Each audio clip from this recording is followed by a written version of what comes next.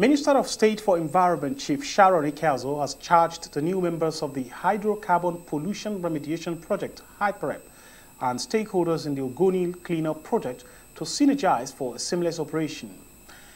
The minister gave the charge at the maiden retreat for the governing structures of the revamped HYPREP. Correspondent Joycelyn Elakechada attended the retreat and now completes the report.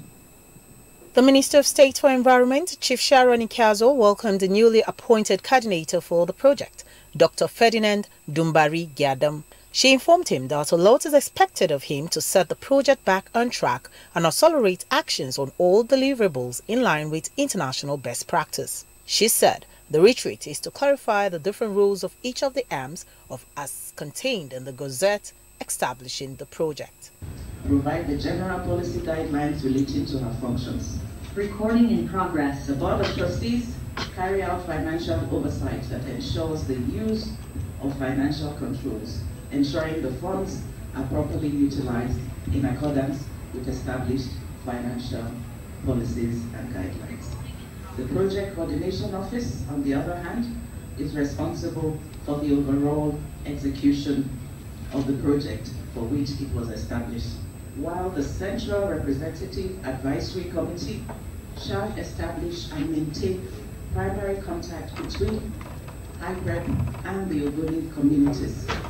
Speaking the coordinator, Hydrocarbon Pollution Remediation Project, HYPREP, Dr. Ferdinand Dumbari Gyadam said he is committed to implementing the recommendations of the UNEP report to the latter with an intent to improving the lives of the people living in Ogoniland. We are here to achieve one goal, a purpose-driven vision that is laced with the right philosophy to work ethics, and culture, and we strive to succeed. We will bring together a collective pool of knowledge, experience, and determination to deliver a clean, resilient, and livable environment for the Ogoni people.